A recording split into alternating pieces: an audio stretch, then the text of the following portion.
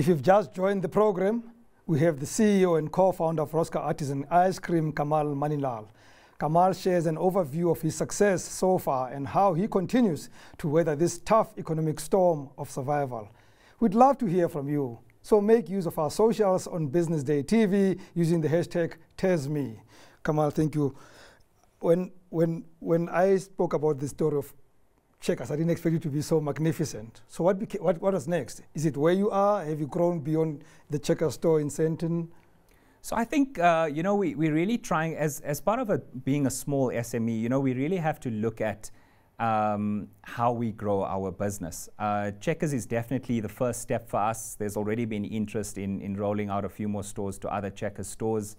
I think for us, it's just about getting growth and being able to get the brand awareness out there.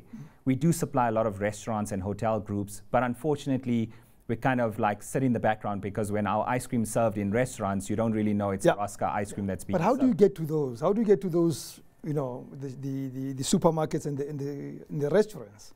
So, you can't go to Paris every time and present. No, obviously not. I mean, that would work out quite expensive. So I think it involved, I knew I had to get the product out there, and the easiest way, well, I would say, the hardest way to have to do it was to obviously jump in your car, put a bunch of ice creams in the boot, and drive around and knock on doors. Before they melt. Before they melt, obviously. Obviously, we'd pack them accordingly. But for me, I knew I had to get the product out there, and it was, rule number 101, it was just sales, sales, sales. Get the product out there, get people to try the product. So it was about driving, knocking on doors, introducing myself, telling the owners of the stores, this is who I am, this is what my product's about. Please have a go, try the product, let me know if you enjoy it, and if you do, I'd love to be able to supply your store. And we did the same with restaurant groups as well, because we realized it's not just the retailers that we can target, we can also look at restaurant groups. And I think Johannesburg has got such an amazing plethora of restaurants, different flavor profiles. So I had quite a basket to go and look at in terms of which restaurants to approach. And I think the response was the same. As soon as the guys tried the product, they immediately said, okay, great, what's your pricing, what flavors do you have, and let's get this thing on board. It is not every day that I ask somebody about the problem of rapid growth. People battle with long-term growth. Yours has been quite rapid. Is there problems with that? Are there challenges with rapid growth? 100%. First of all, I can say that our journey personally could not have been possible without investment. Yeah. That was a major, major enabling platform for us, was to have an investor who saw the potential in our business to be able to give us the basics to move this business forward. Secondly, growth. A lot of the times we looked at the revenues that came into the business and we thought, okay, let's go out and just continue purchasing machinery. What often happens and what we found is that if you grow too fast, especially within my industry in terms of securing machinery or in terms of securing equipment to kind of accommodate this growth, you might find that you've outlaid so much of capital into the equipment costs that are sitting in your factory, or the labor costs that are sitting in your factory, that you haven't secured the customers yet that can provide the revenue into your business to cover that cash flow. Yeah. So it was a very sort of step-by-step approach in terms of, okay, let's get the customers, and then let's take the baby steps in order to secure more machinery to cover that growth. Quick. Yeah.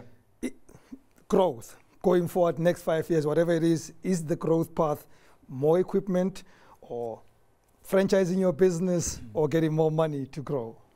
I think the sky's the limit. Yeah, I think we kind of keeping the table open right now. One priority for us is definitely growth. Yeah. Whether it be overseas growth or whether it be franchise growth, we're always happy to have the conversation. We're always happy to look at how we can take this business forward and how we can take this brand forward. So we are very open-minded when it comes to that, and we'd love to see this brand grow, and we'd love to see it in every household.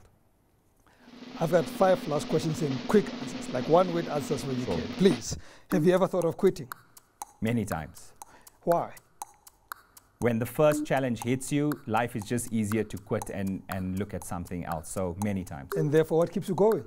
Passion. Not ice cream?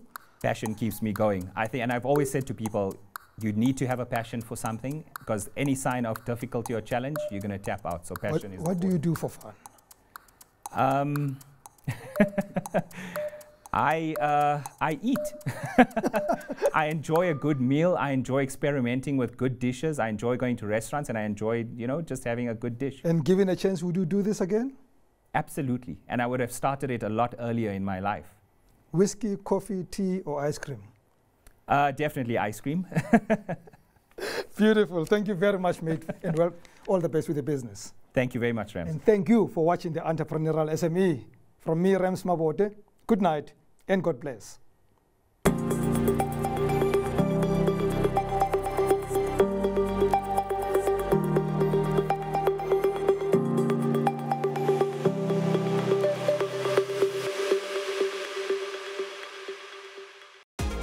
Telkom Business, behind South African businesses' drive to thrive.